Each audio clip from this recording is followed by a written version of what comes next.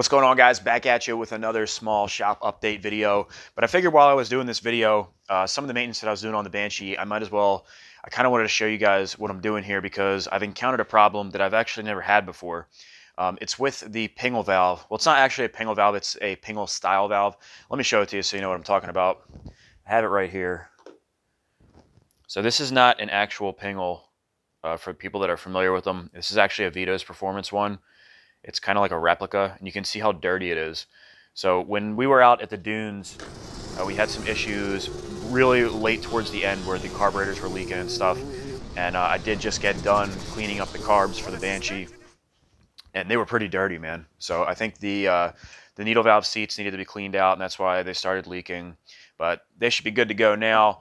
And I was getting ready to put them back on, and I was going to clean up this Pingel valve, but I've never actually had one of these leak before, and I've never had one of these part before either, so I figured we would do it together in case one of you guys has the same problem.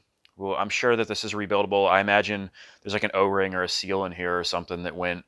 You can see it's got the screen filter on there, and there's a little ring clip around it. So we'll see if we can pull that off, clean it out, and blow it out with air, make sure that it's good to go. It's really easy to get off.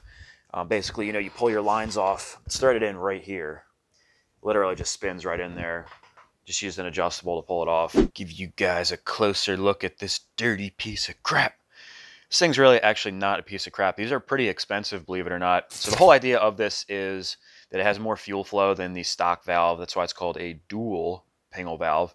Well, and like I said, this is a Pingel style valve. I'm not actually sure what this valve would be called. I guess just a dual Petcock, but it also has larger diameter inlets here, or outlets rather, and a high flow screen. It's supposed to be high flow anyway. But yeah, so let's clean this thing off and see if we can get it pulled apart.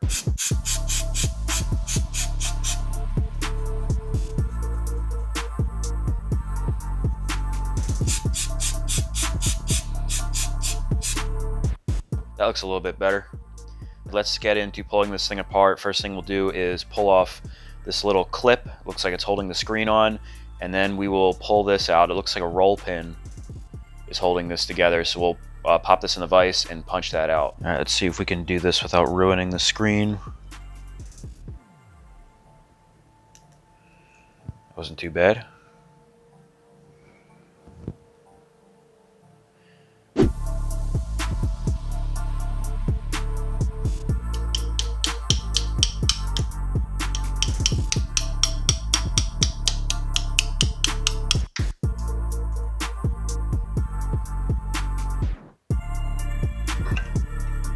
Alright, we'll pull this, looks like a wave washer off, like a spring washer.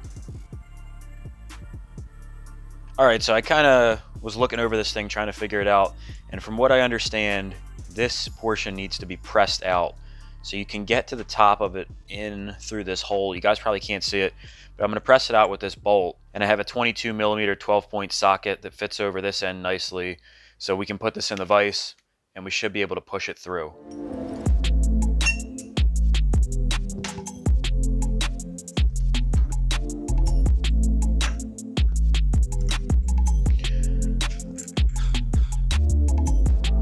Yep, there it is.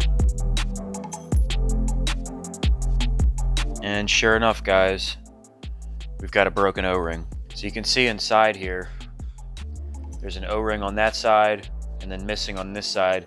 That's this broken one. So that was an easy find. I should have O-rings right here to replace those. And then we'll just clean this thing out, press it back together, and that should be an easy fix.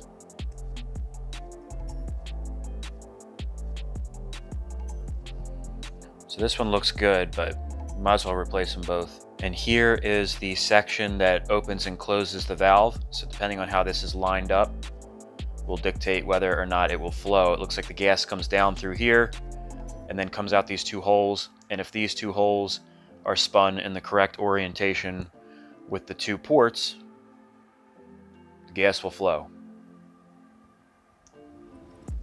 And we have another O-ring right here. We might as well go ahead and replace that too. Alright, let's see if we can find the right size O-ring here. That looks about right.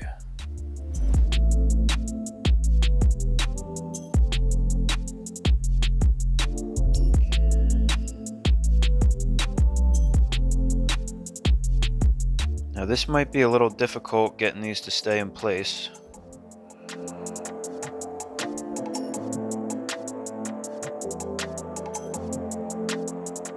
I imagine when these are assembled, these two fittings are pressed in with the O-rings. Alright, well it turns out that these two little outlets actually do come out. So I just put this in the vise and twisted it out with an adjustable, and it looks like we'll just have to press it back in. So instead of taking both of them out, I am just going to, it's easy to get the one O-ring in. And now with it like this, we can just go ahead, drop a new O-ring in, and then we'll press this in place with the vise. And actually, before we press that brass fitting in, let's press this collar in. So I just got sockets on both ends. Make sure we don't damage anything. We'll just press that in place. You can see everything's lined up.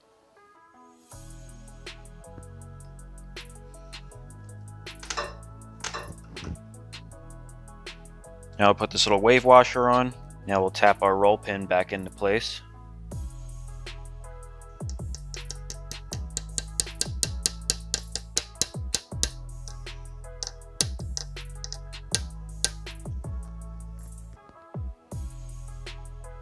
And the last thing I want to do is just blow out our little screen.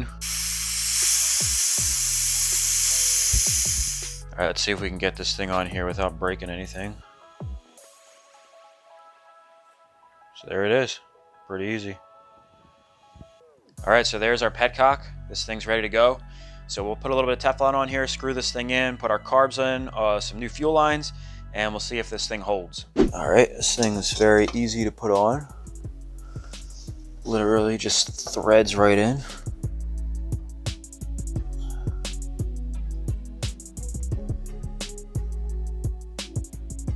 All right, now I'm going to throw my carbs on. I'm actually going to throw these on with no lines because we're waiting on some fresh lines from AP3 Racing. So just to test this out, and I want to do a sound check with these mufflers because we're actually going to be chopping down the mufflers pretty soon here, not in this video, but I want to do a sound comparison. So we do want to put the carbs on to see what they sound like right now. Is it just me, or do these key and screw on caps always want to cross thread? There we go.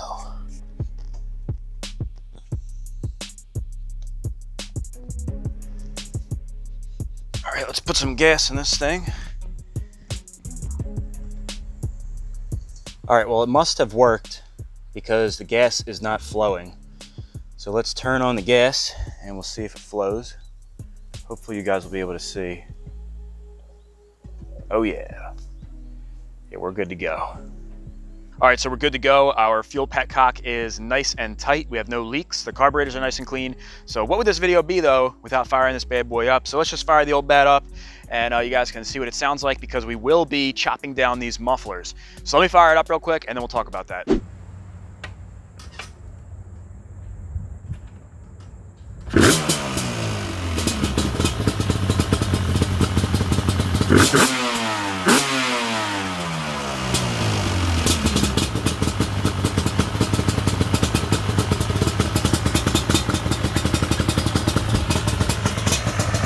Oh, she's smoky. I got a real rich mixture in here. Good old reliable.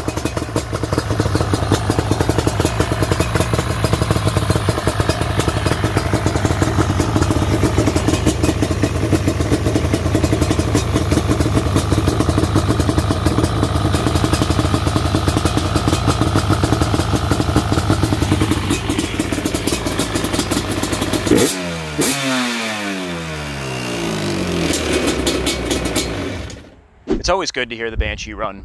I really do love this quad. So what I'm planning to do here, I think I had mentioned this in another video. I really want to cut these mufflers down. They don't sound bad. Like what you guys just heard, you're probably going to be like, dude, I think that sounds pretty good. And it does. I mean, it really doesn't sound bad, but it is quiet. And in comparison to like Toomeys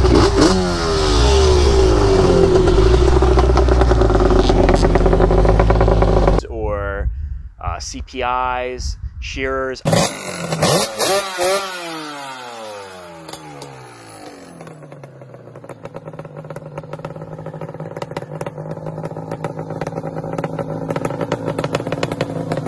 just think the other pipes sound, they've got like it's like a really, really iconic Banshee sound, like the snap, crackle, pop.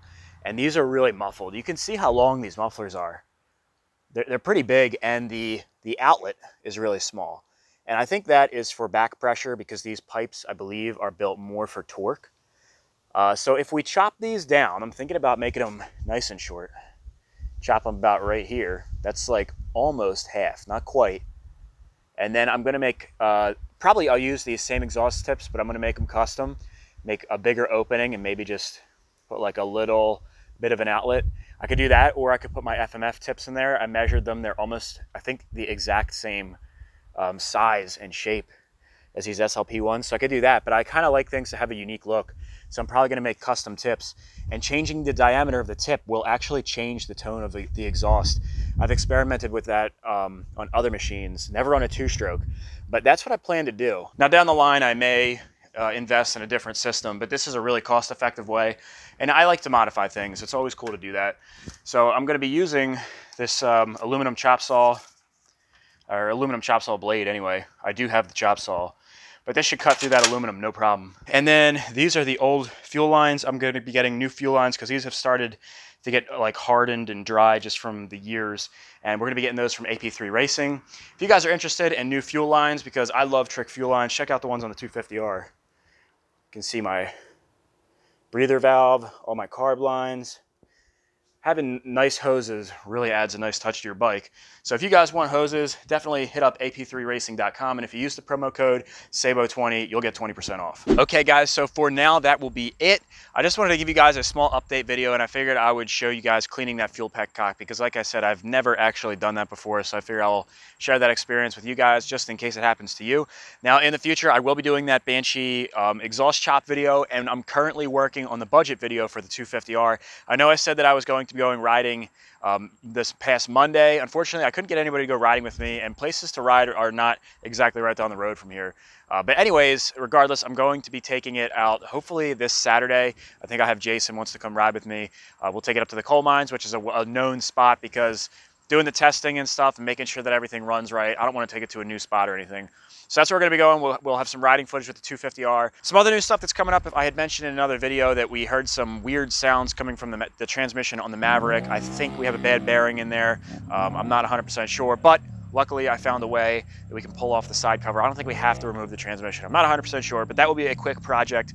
Probably won't be like a tutorial or anything like that. Now, one other thing I wanted to mention before I let you guys go, if you follow me on Instagram, you saw I made a post mentioning that I may be doing a series with JST, Justin Sturgill Trucking. Some of you guys are probably familiar with him now. He's the Panther Piss guy. It's called Panther Piss. The Panther Piss? Hold on, let me go get you a can of Panther Piss. So if you're not familiar with him, he did build a 250R. It's really badass. Honestly, it's even more badass than mine is.